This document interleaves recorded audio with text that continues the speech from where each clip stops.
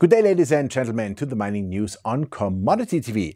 Skeena Resources once again showed great drill results, strengthening the 21A West Zone with over 18 grams gold and 130 grams silver per ton over 9.2 meters. Another drill hole returned 14.9 grams gold with 2.5 grams silver per ton over 5.7 meters, and several other good drill results. These are all results from the 2022 regional and near mine exploration and delineation campaigns at the SK Creek Gold-Silver project. A new mineralization is expanding the 21A West Zone, which should have a positive impact on project economics. However, the 23 zone also continues to develop. New mineralization has been discovered south of the 21E zone that is similar to that in the 23 zone.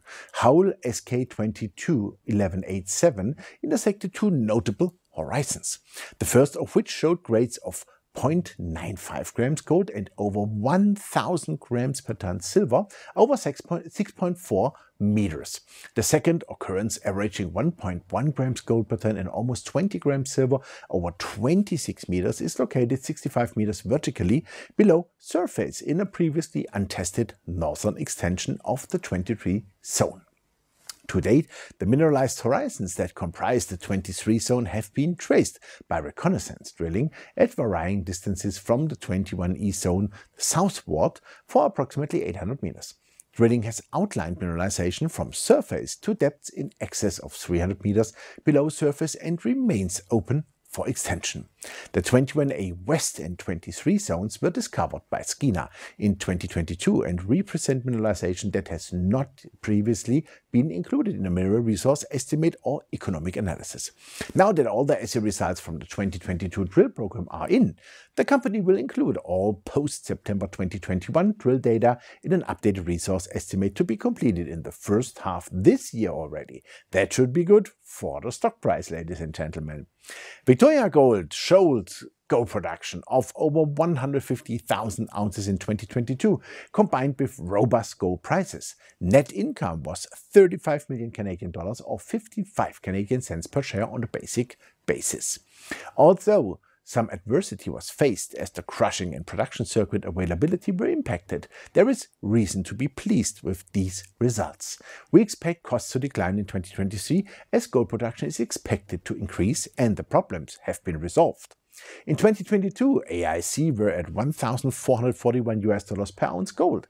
There should be a lot more room to go down. With cash of over $20 million, the company is well positioned.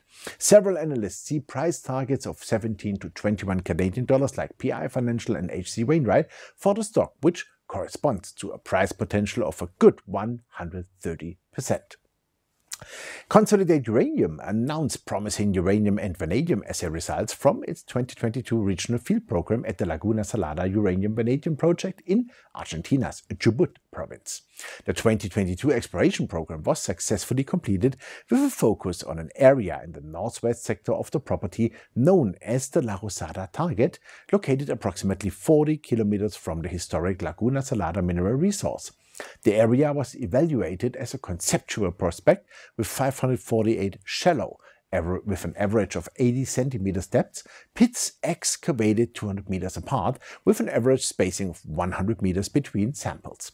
Scintillometer measurements were taken in each pit and a total of 428 geochemical samples were collected from those pits that showed significant anomalies. These were geochemically analyzed.